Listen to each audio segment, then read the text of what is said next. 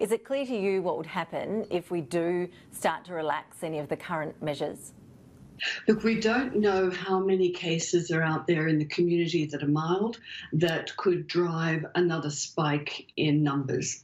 So I think that the Premier that I've just listened to from New South Wales and Victoria are very sensible in trying to encourage us to continue to do what we've been asked to do. Because while the numbers looked as if most of the cases were coming from overseas travellers, and they were, we still have a significant but small proportion that could be within the community. And if we start loosening up our social distancing, those numbers could increase. So we just have to cope with the idea that life isn't normal for a little while longer. Professor, there is an argument that we should start lifting some restrictions with the aim of exposing healthy Australians to the virus to lift immunity rates. Is that a smart strategy in your view? Look, that's a very dangerous strategy. I can understand it looks appealing. Certainly, the experts, one of the experts from Hong Kong who initially identified the SARS-CoV-1 virus, reminds us that we could have immunity for quite some time, at least a year after this virus, and that plasma or serum from people who've recovered are using it. They're using it in America now. They've got FDA approval to use that as a therapy for people who are very sick. But to expose people to the virus deliberately, to think that we'll get some herd immunity, may be placing people at very serious illness for them, because you can never work out who's going to get severe illness and who's.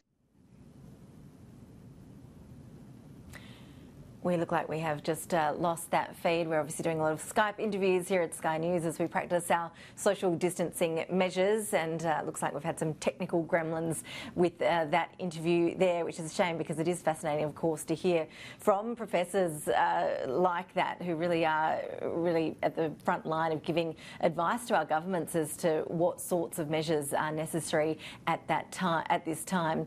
Let's just move on for now and turn to the UK. The British Prime Minister Boris Johnson remains in hospital in critical care.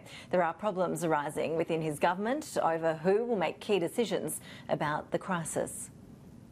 On Sky at the moment, how's the Prime Minister? He's in very good hands. Boris Johnson's stand-in arriving for work.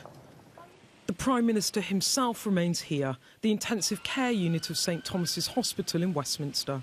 He's stable, breathing without a ventilator, but his condition's still serious enough to require round-the-clock medical care.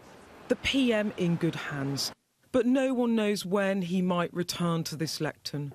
His absence not just a strain on the machinery of government, but on the people in it too. He's not just the Prime Minister. For all of us in Cabinet, he's not just our boss. He's also a colleague, and he's also our friend. So all of our thoughts and prayers are with the Prime Minister at this time, with Carrie and with his whole family. And I'm confident he'll pull through. Because if there's one thing I know about this Prime Minister, he's a fighter. But still questions too about how we ended up in this situation. The Prime Minister is in intensive care. The Health Secretary fought the virus. How was that allowed to happen? We all know that this is an extremely easy virus to pass on. That is exactly why the lockdown was necessary. That was why the very large number of things that we've had to ask people to do and not do are in place. In Downing Street today, people passing on good wishes to the PM and his fiancée. Goodwill from the palace too, tweeting, earlier today, the Queen sent a message to Carrie Symonds and to the Johnson family. Her Majesty said they were in her thoughts and that she wished the Prime Minister a full and speedy recovery. Beth Rigby, Sky News, Westminster.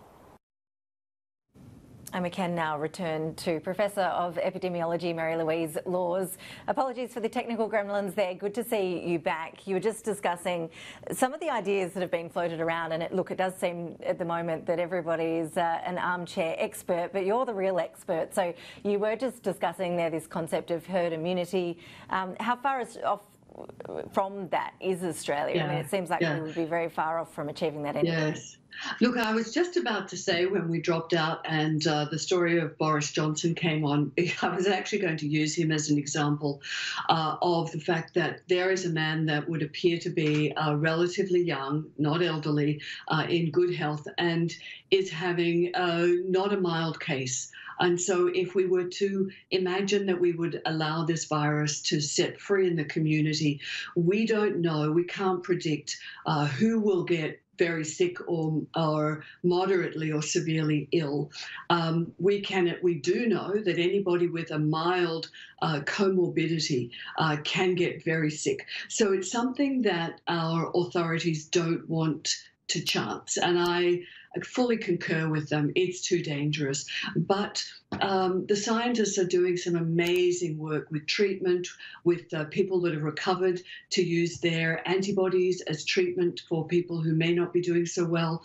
The virologists are developing vaccines, and even if this virus mutates slightly, they'll know how to accommodate that because we do it every year for flu. But Australians need to be resolute that this will go on for a bit, and we need to pull together and, we're a strong group to stay at social distancing. Can I also include one more thing, is that people talk about why can't we use masks? And a lot of the masks that they can buy over the counter may use the term N95, but they're not the same as hospital grade masks, and they actually don't offer a reliable amount of protection. It can be as low as 10%. So if you want to wear a mask, go right ahead. But remember, don't talk with the mask on, because it could just be a paper mask of 3 layers. So still keep social distance, but don't speak with your mask on, and try to cope with the fact that the Easter holidays is going to be spent at home. Well, you're right. The debate over masks seems to have become quite a fierce one. Also, a hotly debated topic is the issue of schools. The Prime Minister and Chief Medical Officer keep telling us that from a medical perspective, children are fine to go to school. This is something that our leaders, and in particular state premiers and chief ministers, are grappling with at the moment as we head into Easter holidays and start to think about what term 2 will look like. Essentially, they seem to be saying that more of the concern is focused on the teaching staff at a school. What's your view as to whether or not schools should be going back to close to situation normal in term 2? Yeah, look, it's a very difficult one, because while we know that students, young people, can get COVID-19, they don't seem to drive the epidemic at all. They're not some sort of hidden asymptomatic or pre-symptomatic group that drive it. We're pretty clear that we could rule that idea out, but they can get it, but not often. So the next group, if you are going to send the school children back to school, are the staff, and we need to protect them.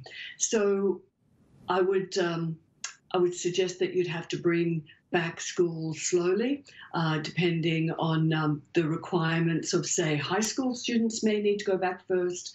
I would ask the parents of school students to still respect social distancing. If you're dropping your children off and picking them up, do not wait around.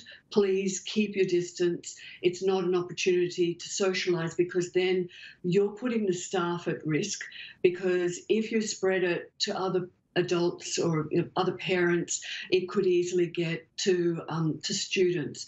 So if the authorities are going to consider this, they'll probably have to stagger it for a while. And I know that's going to be difficult, but I think we're going to have to lower our expectations about what normal life looks for us for a few more months.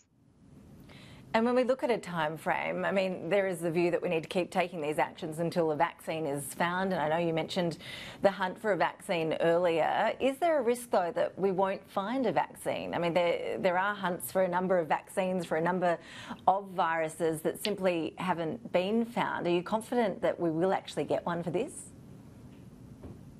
There are countless number of virologists around the world looking into this, including our Australian Doherty Institute and others up in Queensland. And China shared the candidate virus very early on. It's not going to be easy because certainly the vaccine that was initially trialled or developed for SARS COVID-19 was decided that it was very difficult and they were going to shelve it because there weren't that many people they believed in the future would need it. So there's a possibility of bringing that back in and looking at whether they can improve that one. And I take your point. It's risky, and that's one reason why we don't want to lift social distancing yet, because we don't have one ready for that first phase of trialling in a particular susceptible community such as the elderly. I mentioned there are plenty of armchair experts out there. I feel like we're also getting a crash course in data analysis and modelling. We saw the modelling released by the federal government yesterday. It wasn't Australia specific. We've been told to expect more tailored modelling to come in the coming weeks. Why isn't the government in a position to release Australian-specific modelling now? Surely that work is underway and has been underway in recent weeks. Look, models are only as good as the assumptions that the analysts put in. And the first models that were released a day or so ago, of course, looked at what would happen if we closed the borders to Asian countries. And, of course, in hindsight, it was not necessarily the most comprehensive model, because we know that people are great travellers from China and everywhere around the world. And of course, most of our cases were coming from Europe and America.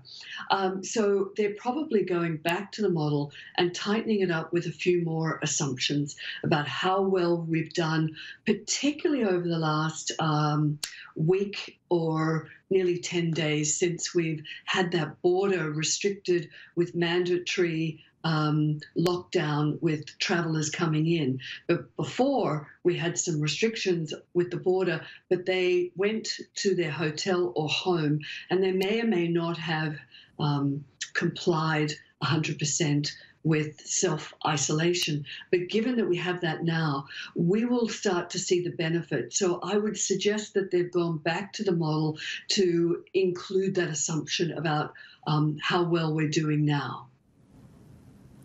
Professor Louise McLaws from the University of New South Wales, appreciate you joining us to share your expertise with us. Thank you. It's my pleasure.